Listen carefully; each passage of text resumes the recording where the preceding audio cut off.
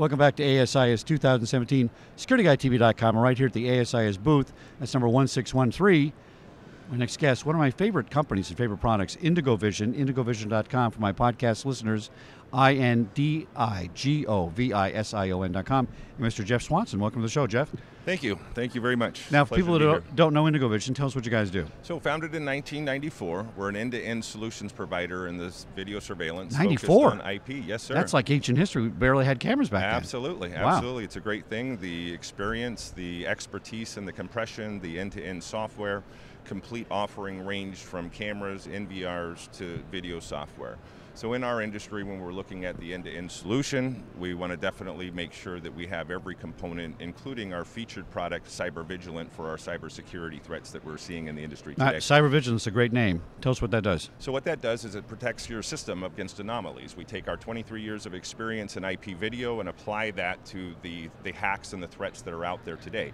So within CyberVigilant, we attach that to the edge base of the system, and we're monitoring for any anomalies. So illegal user access, any type of hacks, SMTP, things of that nature. Now, describe the edge for people, because this is kind of a not totally new, but it's a newer term people are using. Absolutely. It's very visual, and I think when you say it, people understand what it means, but kind of boil that down for people that don't get it. Sure. With the IndigoVision product line, we feature a catch or a buzzword of what we call distributed network architecture, or DNA.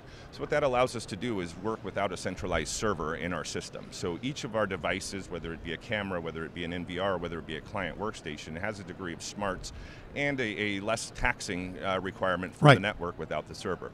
So with all of those particular functions, when we talk about edge devices, that can be our camera, that can be any of our switches in the IDF, and any of the things that make up the traditional cloud for the network.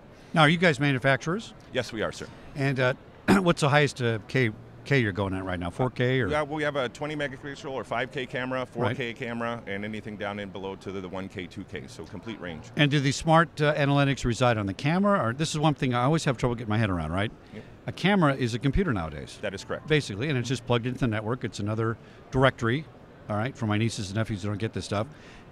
And do the smart analytics reside in the cameras nowadays, or are they back on the network? There's two ways to do that. So you can have a server-based analytic, which would add another complex layer to the system, but in our particular solution, we have edge-based or camera-based analytics.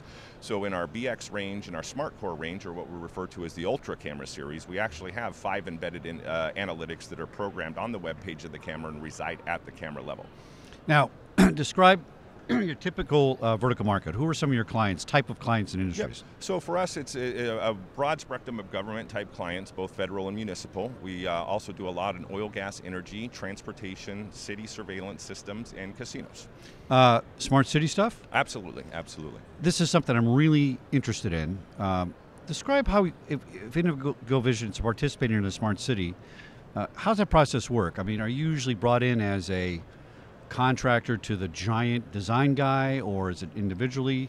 And you're saying, you're now the guy tasked with designing the camera system for the cities. I always wondered about that. In the old days, the engineering company, the construction company hired all the vendors, and they came in and did their cameras, and they did access controls individual, right? But now it's really, you're more involved in the actual design, right? That's correct. We're spending a lot of time with our law enforcement counterparts, doing a lot of site surveys, doing a lot of providing the expert level of camera placements, what kind of design, what kind of network resources you have.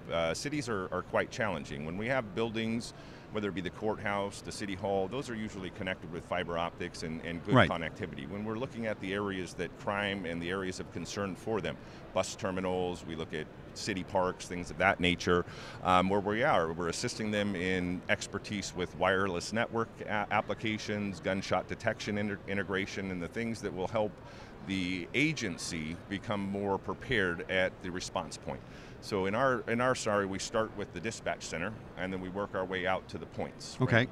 Now, the wireless applications, are these is this the new trend?